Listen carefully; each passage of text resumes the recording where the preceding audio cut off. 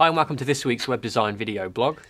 About 18 months ago we shared a popular tutorial on how to install JW Player for your site, and today we're going to update the tutorial for the recently launched version 6. As you probably know, JW Player provides a lightweight, versatile way to host your own videos with the out-of-the-box features like analytics and support for HTML5. Unlike sourcing your videos directly from YouTube or Vimeo, self-hosting with JW Player can provide otherwise missed SEO benefits like the video thumbnail rich snippet, for example. So the 6th version of JW Player comes with some great new features, and you'll be pleased to know it's just as easy as ever to install. It's free for non-commercial use, however we've noticed in the free version the JW Player watermark is a little more intrusive and persistent. Commercial use pricing has also changed from the one-off fee to annual licensing about £100 a year, or £200 for a premium license for up to 10 sites. Nevertheless, JW Player is still a fantastic solution under the right circumstances. Let's show you how to install it, and a bit of a cheeky way as well for compressing your videos into the right format for mobile devices. So start by heading over to longtailvideo.com and you'll notice that you can download JW Player 6 directly from the homepage. Now if you're looking to use the free for non-commercial use player and you wish to use the built-in analytics that give you access to basic stats like this, you want to make sure that you include your real email address so that you can register and get like a license key to use the built-in analytics. So simply press the download button and you'll get a download that looks a little bit like this. Inside JW Player you get a Flash Player skin, an HTML5 one, and the JW Player JavaScript file and a basic installation README file, which is really useful. The only difference between JW Player and the premium version is you get some skins included in the download, and there's a few extra features built into the skins such as no JW Player branding and a few other things like social sharing and connectivity with Google Analytics. So we're just going to use the basic free version. Next thing you're going to need then is obviously your video file. So I've got an example loaded just here on the desktop to use. Now JW Player will support various formats like FLV, but if you're looking for your website users to be able to use JW Player, use the videos on all devices including Apple's iPad and iPhone with iOS, then you need to use the MP4 format. Not only do you need to use the MP4 format, you need to be quite specific with your settings.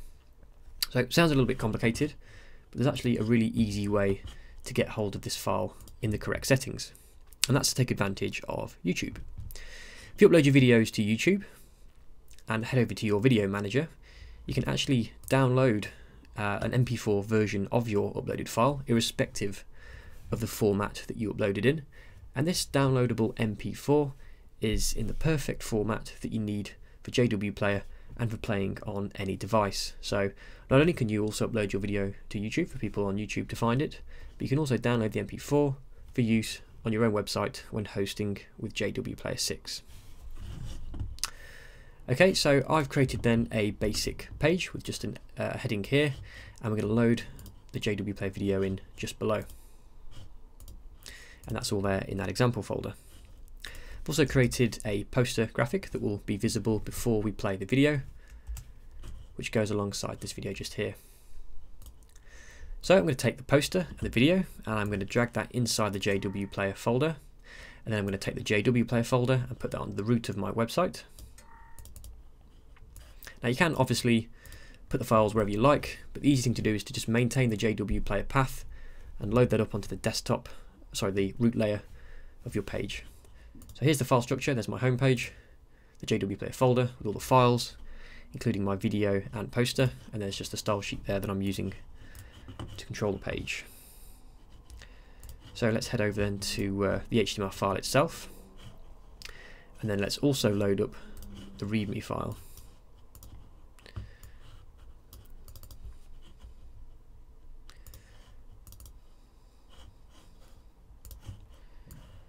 Let's just bring that back. Okay, so the README file is quite short and sweet, gives you everything you need to get working and underway with the player quite quickly. First thing you want to do then is take these two JavaScripts just here, and if you want to take advantage, like I mentioned a moment ago, of the free built-in analytics that gives you some pretty cool basic stats like so, you'll need to get the license key that was emailed to you.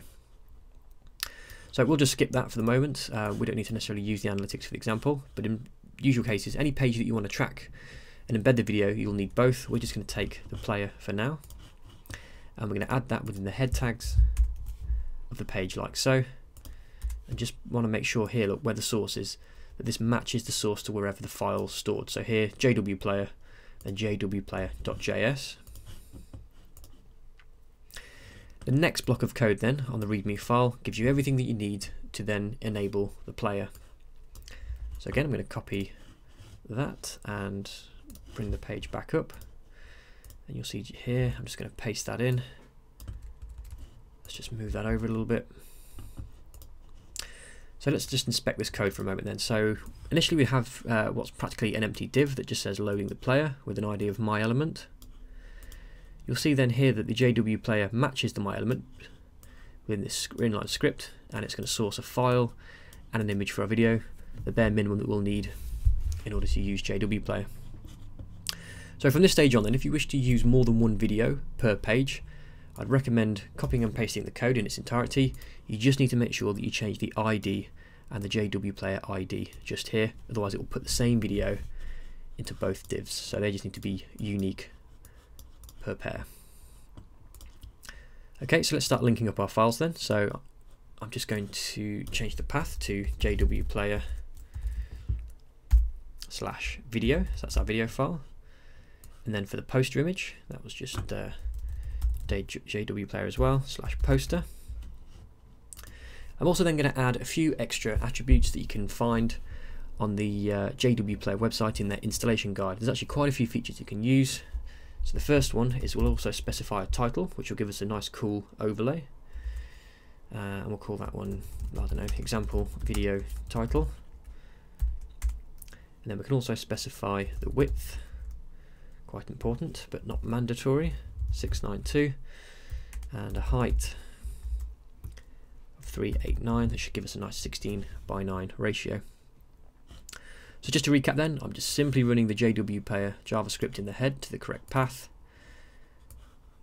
I'm running the inline script with the correctly sourced video, poster, using the title overlay, the width and the height. And like I mentioned, there are a few more of these identifiers that you can use to control the control bar, autoplay. If you've got the premium version, you can get a social sharing overlay and better connectivity with Google Analytics, which is pretty cool. Save that down, head over to your page, and hopefully you should get the player working like so. So here's the watermark we mentioned earlier.